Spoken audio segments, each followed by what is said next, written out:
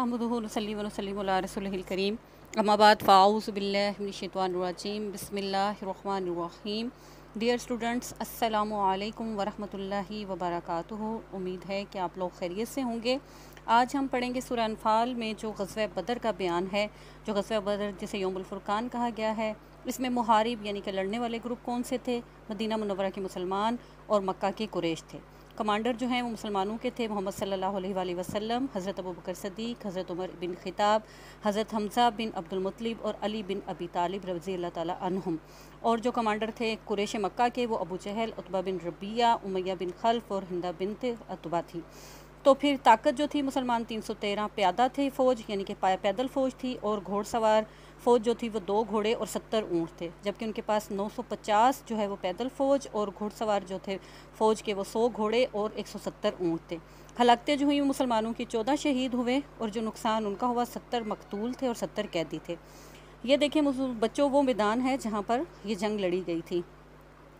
बदर का पूरा नाम बदर हुनैन है, जो सऊदी अरब के सूबा अल मदीना में मदीना मुनव्वरा शहर से 80 मील दूर शाम को जाने वाली सड़क पर एक गांव है। यहीं पर इस्लाम की पहली जंग लड़ी गई थी, जिसमें इस्लाम के 313 जानबाजों ने मक्का के 1000 के लश्कर को मात दी। हालांकि इनके पास सिर्फ 2 घोड़े थे, यानी फ़ौज में सवार सिपाहियों की तादाद 2 थी, शमशीरें और तलवारें ना होने के बराबर थीं। फिर अगर सूरह अनफ़ाल का जो तारुफ़ है, देखते हैं कि सूरह अनफ़ाल में 10 रकू हैं। इस सूरत की कुल आयात 75 हैं। तरतीब तौक़ीफ़ी के लिहाज से इस सूरत का नंबर 8 है, यानी कि जो कुरान मजीद आप लोगों के घरों में मौजूद है उसके अंदर जो इस सूरत की जो है तरतीब है वो 8वां नंबर है। और तरतीब नज़ूली जिस हिसाब से ये नाजिल हुई उस लिहाज से इस सूरत का नंबर 88 है। अहद नज़ूल सूरह अनफ़ाल मदनी सूरत है, यानी कि ये मदीना में नाजिल हुई। ये सूरत ग़ज़वा बदर के फ़ौरन बाद मदीना मुनव्वरा में सल्लल्लाहु अलैहि वसल्लम पर नाजिल हुई। इस सूरत का अहद नज़ूल 2 हिजरी है। वजह तस्मिया इसको सूरह अनफ़ाल क्यों कहते हैं, इसकी वजह क्या है? इस सूरत का नाम सूरह अनफ़ाल है। अनफ़ाल अरबी ज़ुबान का लफ्ज़ है और इसकी वाहिद नफल है। अरबी ज़ुबान में अनफ़ाल के मानी माल गनीमत के हैं। माल गनीमत दुश्मन का वो माल होता है जो जंग में मुसलमानों के हाथ आता है। इस सूरत का आगाज़ माल गनीमत के अहकाम से हुआ है, इसलिए इस सूरत का नाम सूरह अनफ़ाल रखा गया है। इस सूरत का ज़्यादातर हिस्सा ग़ज़वा बदर के हालात व वाक़यात से मुतल्लिक़ है, इसलिए इस सूरत की तालीमात और तशरीह को समझने के लिए ग़ज़वा बदर के असबाब और उसके वाक़यात का जानना ज़रूरी है, उनके मुतल्लिक़ समझना ज़रूरी है। तो यहाँ पर हम सबसे पहले जो है वो ग़ज़वा बदर में मुसलमानों और कुफ़ार के दरमियान पहला ये मार्का है बाकायदा जिसमें जंग हुई। इससे पहले 2-3 छोटी मोटी झड़पें हुई, लेकिन ये बाकायदा जंग जो हुई वो ग़ज़वा बदर थी। ग़ज़वा बदर में मुसलमानों को शानदार फ़तह नसीब हुई और कुफ़ार को इबरतनाक शिकस्त हुई। अब कुरैश की मुखालफत जो थी वो मुसलमानों के लिए छुपी ढकी नहीं थी, बल्कि कुरैश मक्का इस्लाम के बदतरीन दुश्मन थे। जैसे जैसे इस्लाम की रोशनी फैलती गई, कुरैश मक्का की दुश्मनी भी बढ़ती गई। कुरैश ने मुसलमानों पर जुल्म सितम की इंतहा कर दी। कुरैश के जुल्म सितम जब हद से बढ़ गया तो मुसलमानों ने अल्लाह और उसके रसूल सल्लल्लाहु अलैहि वसल्लम के हुक्म से मदीना हिजरत की।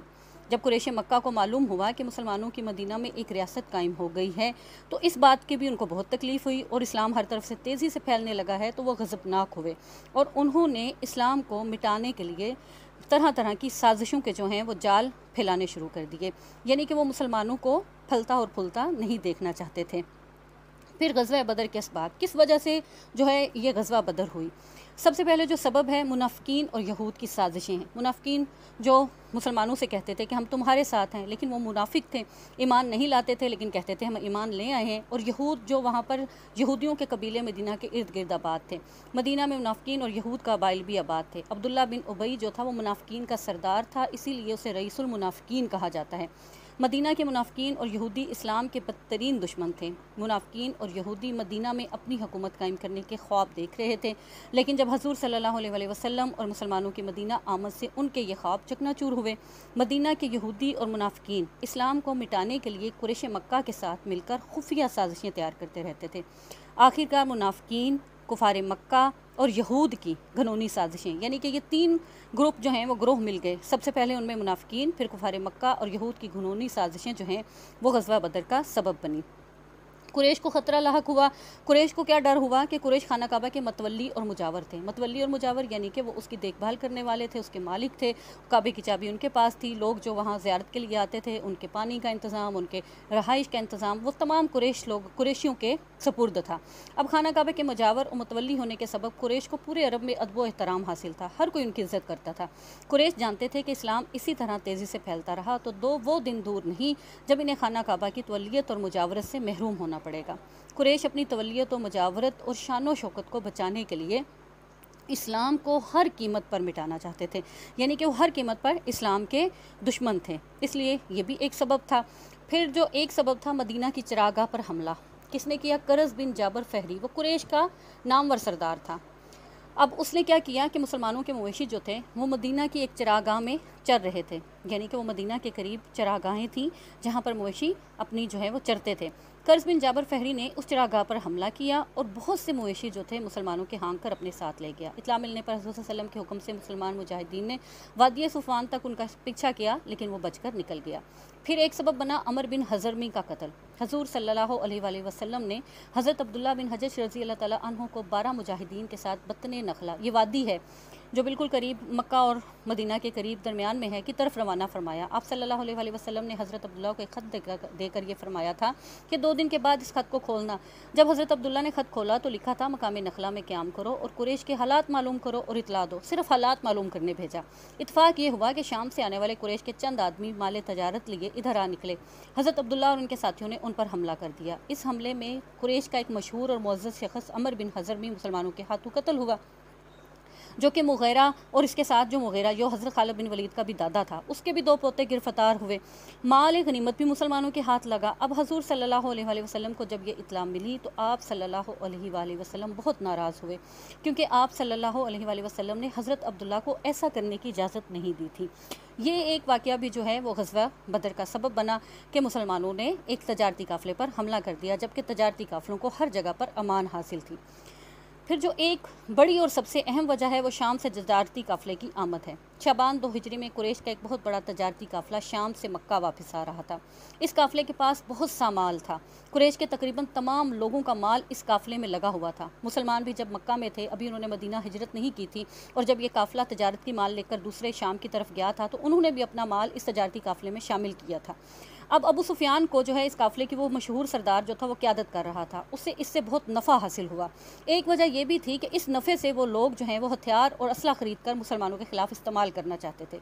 अब अबू सुफियान को ये ख़तरा महसूस हुआ, क्योंकि पहले ही जो वो अमर बिन हज़रमी जो है उसका जो है वो तजारती काफ़िले पर हमला हुआ और उसको जो है नुकसान उठाना पड़ा, तो उसे ये डर महसूस हुआ कि मुसलमान इस काफ़िले को लूट लेंगे। अबू सुफियान, क्योंकि उसने भी शाम से जाते हुए रास्ते से गुजरना था, अबू सुफियान ने मुसलमानों के खौफ से, यानी कि इतना खौफ हुआ कि उसने अपनी कमीज़ का दामन फाड़ा और अपनी ऊँट की नाक को काटा। ये उस वक़्त का खौफ का एक तरीका था बताने का। कासिद को भेजा। कासिद ने मक्का पहुंचकर कुरैश को ये पैगाम दिया कि मुसलमान जो हैं उन्होंने अबू सुफियान की क़यादत में जो शाम से मक्का वापस आने वाले तजारती काफ़िले पर हमला कर दिया है, काफ़िले की मदद के लिए फ़ौरन पहुँचो। ये पैगाम सुनते ही कुरैश के तमाम बड़े बड़े सरदार जंग के लिए तैयार हो गए। जंग के लिए तैयार होने वालों सरदारों में अबू जहल सर फहरिस्त था, वो पेश था, आगे आगे था। कुरैश जो है वो तजारती काफ़िले को बचाने के अलावा मुसलमानों को नाउज़ुबिल्लाह निस्त व नाबूद करके जो तजारती शाहरा, यानी कि उनके तजारत माल लेकर आने जाने वाला रास्ता था, उसको भी अपने लिए हमेशा हमेशा के लिए महफूज बनाना चाहते थे। अब तजारती काफ़िले पर हमले की जो अफवाह था, ये अफवाह ही थी, क्योंकि ये वाक़या भी ग़ज़वा बदर का सबब बना। ये अफवाह इसलिए थी कि खुद अबू सुफियान ने रास्ता बदल लिया। उसने शाम से जो है वो समंदरी रास्ता इख्तियार किया और नीचे को उतरते हुए मक्का पहुँच गया। अब क्या हुआ कि कुरैश के सरदार अबू जहल ने जो है वो लश्कर की तैयारी का हुक्म दे दिया। मुसलमानों के मुकाबले के लिए 1000 अफराद पर मुश्तमिल मुसल्ला लश्कर, असले से लैस लश्कर तैयार किया। इस लश्कर के पास सामान जंग के अलावा ऊँटों, घोड़ों और सामान रस्त की फरावानी थी।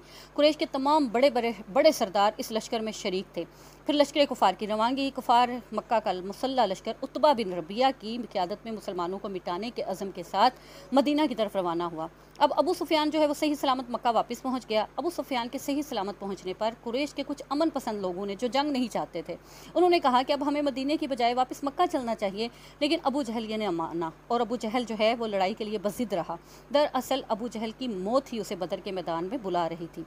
अब कुरैश का ये जो लश्कर जरार बहादुर और जरी नौजवान जो थे वो मदीना की तरफ बढ़ता हुआ बदर के मुकाम पर पहुँच गया। लश्कर कुफार ने बदर के मुकाम पर पहुँच तमाम अहम जगहों पर पड़ाव डाल लिया। अब क्या हुआ कि ये देखें, ये नक्शा है उस बदर के मुकाम पर। मदीना में कुरैशी लश्कर की आमद की इतला मिली तो आप सल्लल्लाहु अलैहि वसल्लम ने भी मजलिस मुशावरत यानी कि मशवरा करने के लिए इंसार और मुहाजिरीन को इकट्ठा किया और ख़तरे से निपटने के लिए तजावीज़ तलब फरमाई।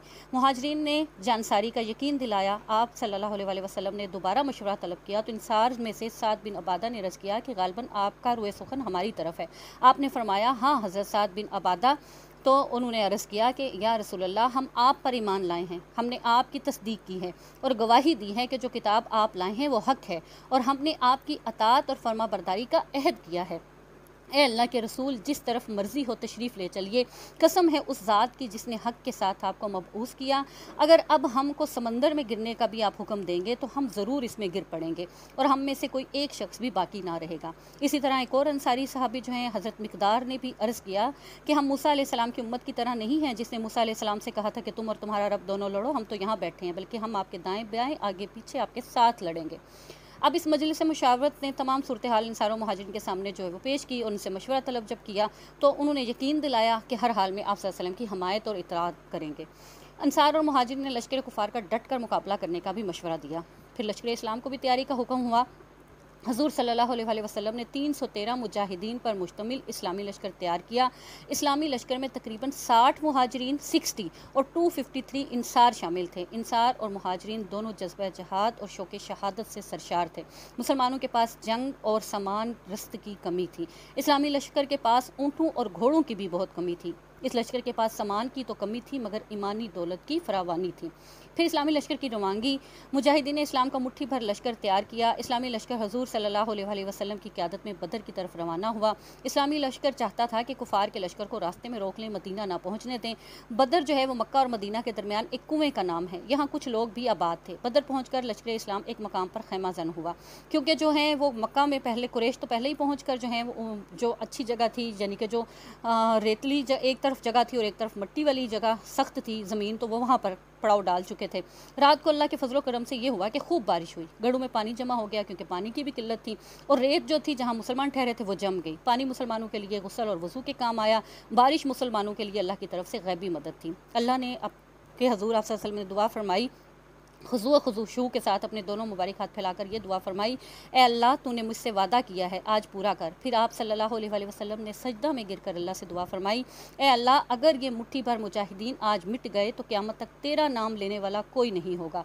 आप सल्लल्लाहु अलैहि वसल्लम की दुआ अल्लाह के हज़ूर कबूल हुई और मुसलमानों को फ़तह की नसीब हुई और फ़तह की खुशखबरी 1000 फरिश्तों की भी खुशखबरी दी गई। फिर मुबारज़त होता है ललकारना, जंग के लिए ललकारना। उस वक़्त 1 बाय 1 जो है वो लड़ाई होती थी, पहले एक उनकी तरफ से और एक इनकी तरफ से होते थे। तो इस यही हुआ कि सुबह होते ही रसूल अल्लाह सल्लल्लाहु अलैहि वसल्लम ने मुजाहिदीन की सफ़ें दुरुस्त फरमाई और कुछ हदायत दी।